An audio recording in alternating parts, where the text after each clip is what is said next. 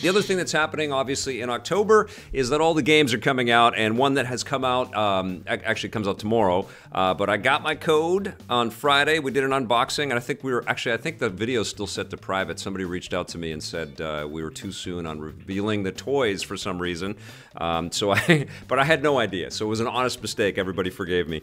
But Starlink Battle for Atlas is here. It's upon us, and the toys are hitting the shelves, and you can jump into this Toys to Life game made by Ubisoft, and it is a big space shooter experience, but more than that, it is a massive role-playing experience, and it's also a Star Fox game if you play it on the Nintendo 64, and I will say, I've got it on the PlayStation 4, and I'm going to show you the game a little bit later on the PlayStation 4 so you can see some of the visuals and some of the storytelling in that, but there is no way in hell I would play this game on any other platform than the Nintendo Switch if I had a choice.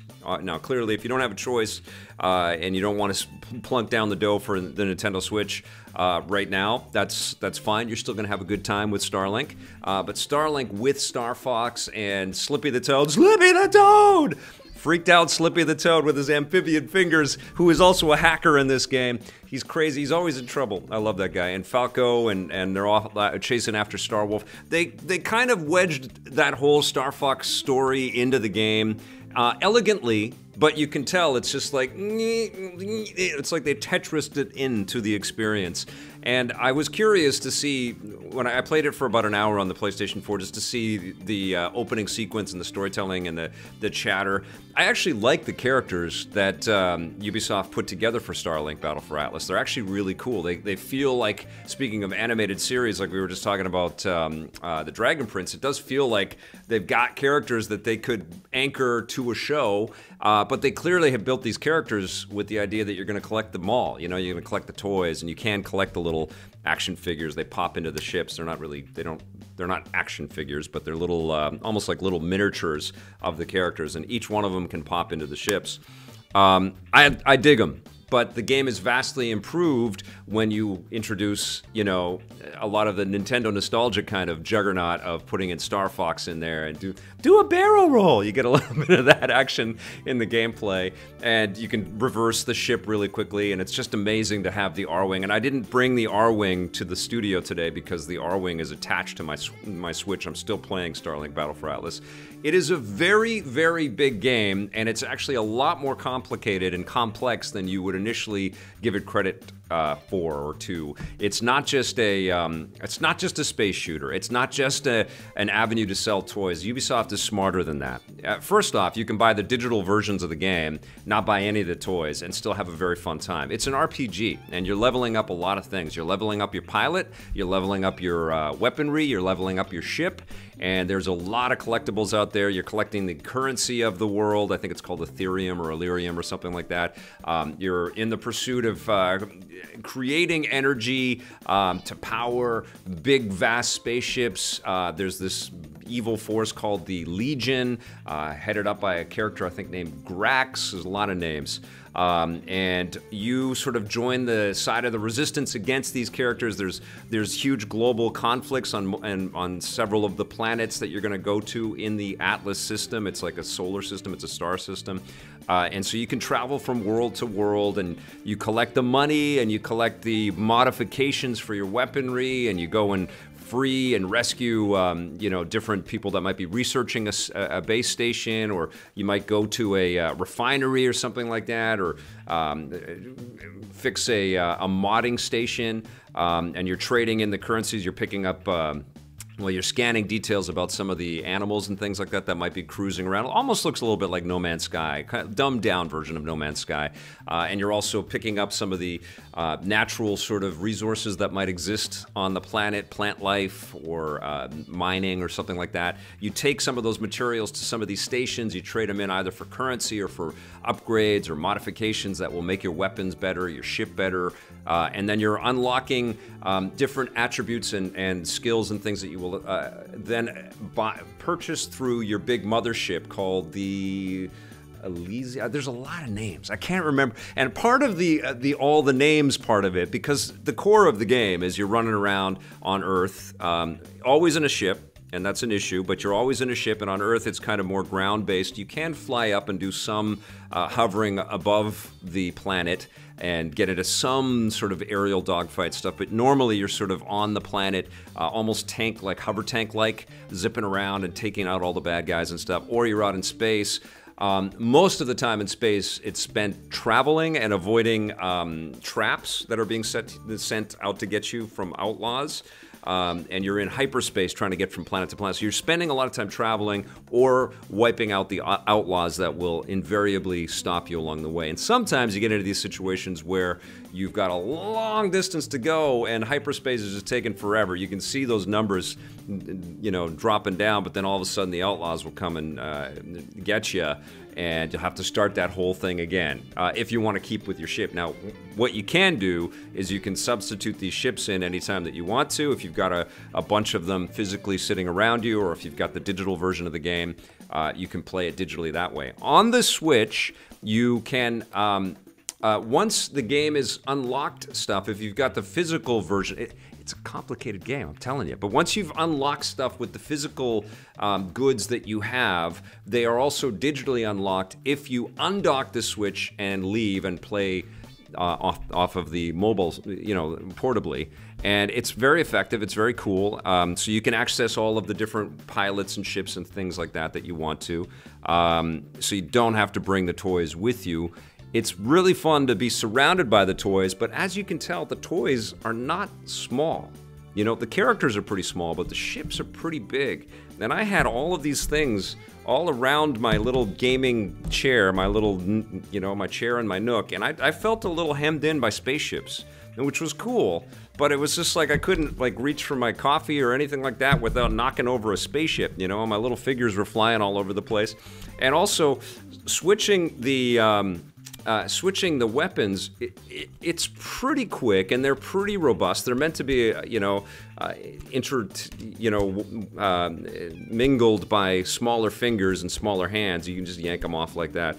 I don't know, it's like a USB connections or something like that. But it does take a little bit of time because some of them, like these, are in a little bit tighter on the bottom. And I was worried I was going to bust some of these things, but they're pretty durable.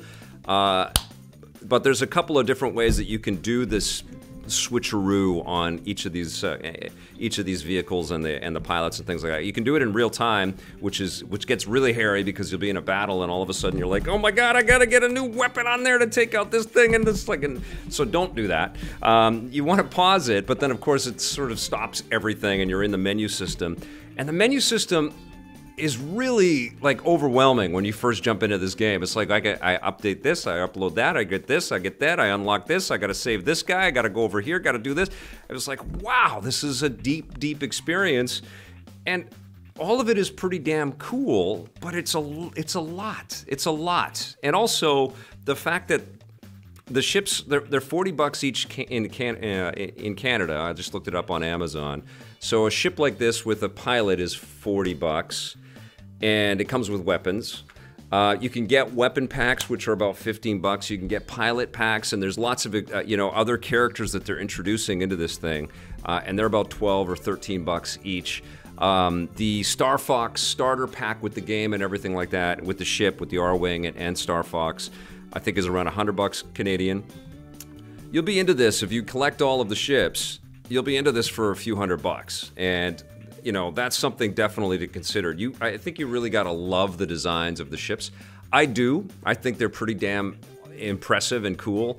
And frankly, it's shocking that the No Man's Sky folks didn't think of something like this with their game because they thought of everything else. And I know that there was a collector's edition that took forever for No Man's Sky to get just one ship out to people. And it's impressive as hell that Ubisoft has never done Toys for Life or Toys to Life before, and they've come up with robustly designed and sleek-looking, you know, interchangeable aircraft like this or spacecraft like this. It's pretty damn cool, but I think you gotta really be invested in this. And one of the challenges is that it's all brand new. And I think right from the get-go, the thing that I appreciated about Starlink, and I still have a lot more to mine, there's a lot of, like, there's a core sort of story mode that you're going to dive into, but there's also lots of extra missions that you're going to go off on. But I felt like it's it's just a lot. It's a lot to bite off as one big, fell swoop. All of the other, like Skylanders kind of built up to it, built up to their thing. Disney kind of leaned on all of the licenses that they had. Lego had tons of licenses and some familiarity with the game designs. This is like all brand new. We haven't had, cool Star Fox type experiences in a long time. We haven't had good, accessible space shooters really in abundance. So there's a lot of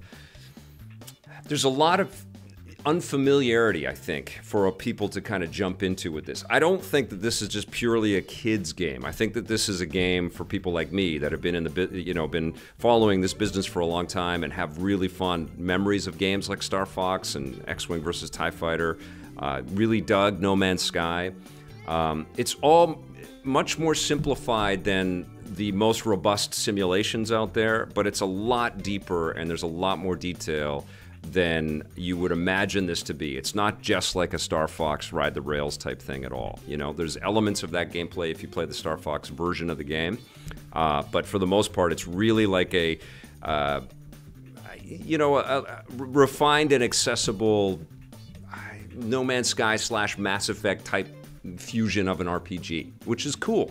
So I applaud the hell out of Ubisoft doing this. I am still very curious to see how it's going to fare in the marketplace because it's very much out of nowhere in a way. I mean, surprised us like crazy at E3 when they released it last year. Huge surprise when the Star Fox news came out this year, and I think they've succeeded, and I like it. And I guess that's all I can really comment on is that I like this game. I like playing it. I do wish I could hop out of the ships. I do wish that I got to know these characters a little bit more in gameplay, not just in the cool cutscenes, because the cutscenes are pretty sweet, and I like all the heads-up display stuff where the characters pop up in there, funny lines, lots and lots and lots of detail. But it's almost like I wish they had created, like with the Dragon Prince, a little bit of an animated series or something, even just a short one, like a 6-episode run to kind of get us familiar with this world, and then brought out all of this stuff. But you know what? At the core of it, they sent it to me. I got a chance to dive into the gameplay. I've been happy. I am very impressed by and I shouldn't be surprised because Ubisoft is a very good game development company. They make really cool things, and this does. It uses the Snowdrop engine. You can fly from the planets out into the atmosphere, in a wonderful, fount of animation. It's gorgeous, and zipping through asteroids is super fun. I showed all of this stuff to my daughter, who's 6, and she dug it all as well. When I showed her that the wings come off and the characters pop out, she was like, "Oh my God, that's cool!" But I still feel like more info or more education around all of this stuff, I think, was probably prudent and probably a little bit more needed for the average consumer out there. So I'm going to give this, because I think it did succeed, even though it is a pricey thing, I'm going to give this an 8 out of 10 because there's a lot of cool gameplay in here. But I really want to know what you guys think, and if you are going to be jumping on board the Starlink Battle for Atlas wagon, and what version you're going to get. And truthfully, I don't know. I mean, it's fun in every version, but that Star Fox Extra just makes it so much more compelling, for me at least.